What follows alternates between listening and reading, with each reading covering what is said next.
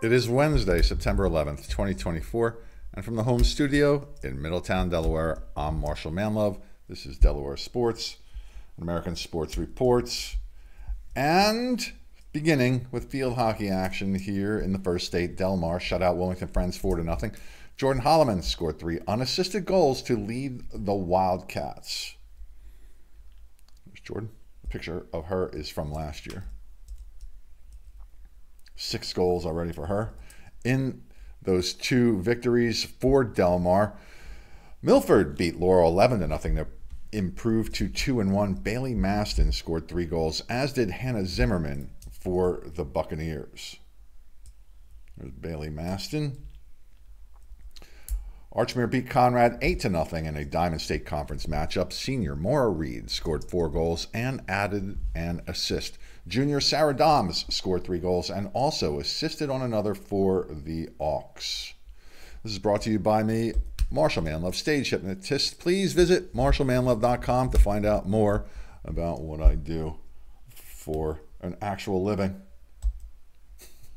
I'm not living doing this. I like doing this and all, but, you know, it's not like people are pouring lots of revenue into my coffers. Tower Hill beat Wilmington Christian 10-0. Sophomore Charlotte Banny scored 5 goals and assisted on 3 others. The Hillers are 2-0 so far this year. So she's a good lacrosse player also. Remember that name, Charlotte Banny. Tatnall beat Sanford 5-2. Sophomore Sia Satsaronis had a hat trick for the Hornets. Anastasia goes by Sia. Other field hockey games: Padua over Ursuline 2-1. It was the Gunston School from Maryland 10-0 winners over Delmarva Christian. Woodbridge over Caesar Rodney 2-1. Cape and Lopin 2-0 winners over Lake Forest. Sussex Academy 3, Smyrna 1. Shelby Manlove with 2 goals. There, Polytech 3-1 winners over St. George's. It was Newark Charter beating St. Mark's 2-0. And the other 3 scores we mentioned in boys soccer: Sussex Tech and Woodbridge had a battle, won by the Ravens 6-5. Alex Garcia had a hat trick for Sussex Tech. Wilmer Gonzalez scored 3 for the Blue Raiders. And it was Indian River 3, Cape 2. Gunston over Delmarva Christian 4-3. Polytech and Lake Forest played to an exciting 0-0 tie. Smyrna over Seaford 1-0. Milford 4-0 winners over Laurel. Sussex Academy 2. Sussex Central 0. Delcastle 5-1 winners over Dover. Rising Sun from Maryland beat Aspira Academy 3-2. Tower Hill 2. Caravel 1. Sanford 8. 8 different Warriors scored there. MOT Charter 2. Sally's 3-2 winners over the Charter School of Wilmington. It was Christiana 5. Dickinson 2. St. Mark's 5. William Penn 0. And Middletown beat Glasgow 1-0. In volleyball, St. George's beat Wilmington Friends in 4 sets. Kayla Riley led the Hawks with 14 kills. They are 2-1 after 3 matches so far. It's a picture from last year of Kayla Riley.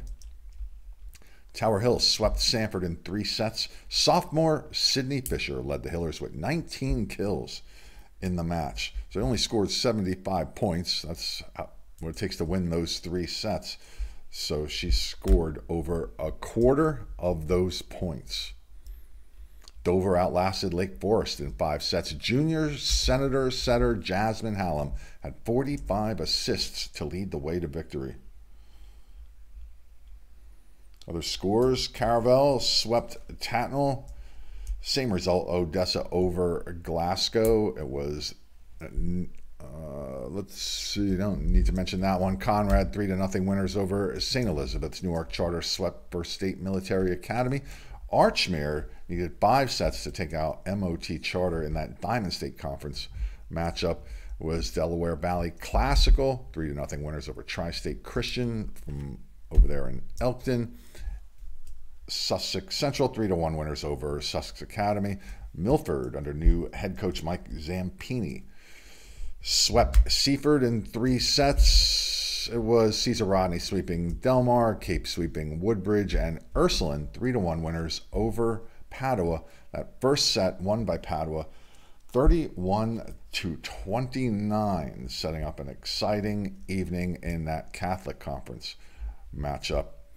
Remember to submit your nominations for Delaware Sports Athletes of the Week and submit them to mysportsreports@gmail.com. Please include a picture with the nomination and the reason why, along with all the other pertinent information, and then we will pick some winners for week ending September 14th. Trying to get some results from the Lake Forest Cross Country Invitational. For some reason, they have been hard to find because I love the cross-country competitions throughout the state. So if you have some results for them, maybe some pictures of some winners, please submit them to me at mysportsreports@gmail.com.